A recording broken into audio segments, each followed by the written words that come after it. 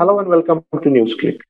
The urban local bodies in Tamil Nadu will soon have the elections in a single phase on February 19. After a delay of 10 years, citing various reasons during the previous AIADMK regime, the local bodies have not had any representatives. So to discuss more about the elections, their outcomes and the prospects, we have with us Professor Ramu Manivannan of the University of Madras. So to begin with, the local body polls, the urban local body polls are scheduled on February 9th. So with the DMK government completing only 9 months and the anti-incumbent sector being ruled out, what are the issues you think will be deciding the outcome of this election? I think the first and foremost thing is the general disaffection with the previous government was reflected in the last local government elections as well. That was one of the reasons why the previous government, led by Edappadi Palaniswamy, AIADMK government, did not complete the election process to the several local bodies in Tamil Nadu itself, and then the urban local elections. So that was clearly an indication of the way that the local body elections would turn against the then ruling government. So that's the first advantage for the present government itself. And as you said, it is only 9 months, and they have not earned any major what you call as disaffection or lack of sympathy or support for the government. And they have not earned the ill will of the masses in the 9 months. This can happen even in a few months. This can happen, but this did not happen in the case of DMK. And nor I would say there's a tremendous goodwill, and not like that. But the general assessment is that this is the government is working, the government is there, and this government is visible. And so that's very important aspect that goes in favor of the DMK government led by Mr. Stalin at this time. And another fact is that in the leftover local bodies and the rural areas, and the DMK had virtually swept in the few months back, actually. So that was much earlier one. And that was another indication. And so it's, I suppose now, the urban local bodies also, it is most likely to go in favor of the DMK because of the trends as it indicate, and also there's any local elections or the by-elections held between the two polling points as the tenure of the government. Usually it goes in favor of the ruling party, but in this case, in the local government, is that. And they also know, both DMK as well as the people know, if the government's program has to reach, or to put it in another sense, the money has to flow, the government funding has to reach to the lower and local government, and they need to have a kind of undisturbed flow of the programs and the money and the projects. So they are also campaigning on the same ground. So this is most likely to attract the voters, and particularly the parties, to rally with the DMK government at this time. Yeah. Sir, as you said, the government is visible in the last 9 months on different occasions of flooding, or even during the pandemic, the second wave of the pandemic as well.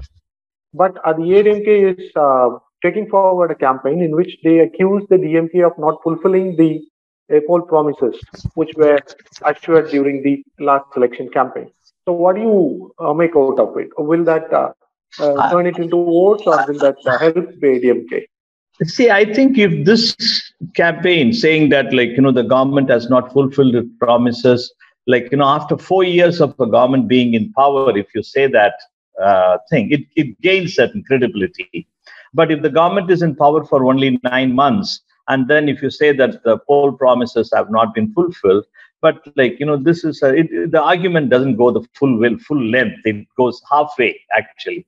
Why I say it halfway is because it may convince the AIADMK voters and supporters, but it might not really convince the neutral voters, because the neutral voters are going to look at the other aspects. I mean, I'm not at all saying not fulfilling a promise is not a right thing for the DMK. But DMK is also measuring the challenges of such promises, and during this 9 months, actually, with the COVID situation and the financial crisis, and they are trying to understand about their own promises and the challenges surrounding the promises. But I would still think, but if by 4 years, if the government has not fulfilled its promises, and the DMK should stand to face the test of the voters. But in the 9 months, and it is too early to kind of judge them and throw them out actually from the local government actually. So I think the benefit of the doubt would certainly go with the DMK than with the opposition. And then opposition, I don't mistake the opposition's argument, because they are doing the right thing by saying what DMK has not been able to do. And it is their job. The opposition is meant to say that. The opposition is meant to find out what are the full promises and what has been fulfilled and what has not been addressed. And at least the DMK should talk about these things and should say and explain to the people and to the government, saying that where we are able to meet those promises and where we are not able to meet, and what are the challenges. Like in case of the NEET, actually the government is trying its full length to see where. Then in case of 1,000 rupees to the women and 1,000 rupees to the women as a support in the rural areas. So I think these are all big budget issues, particularly honorarium or a support funding of rupees 1,000. It's a huge budget is needed. So they may have said it before getting the grasp of the entire challenge. But I suppose now, if this argument is still unanswered by the 3.5 years, and the DMK will have to explain that after 3 years. Sir, do you see the split in the opposition unity with BJP contesting alone, the PMK contesting alone, and of course the AIADMK is also contesting alone? Will this factor support the DMK or favor the DMK? Because in the last two elections, the 2019 assembly elections, 2019 general election and the assembly elections, the AIADMK was burdened by the presence of BJP, to be honest, or there was a general opinion. So with AIADMK offloading their burdens, do you see an improvement in the tally of AIADMK?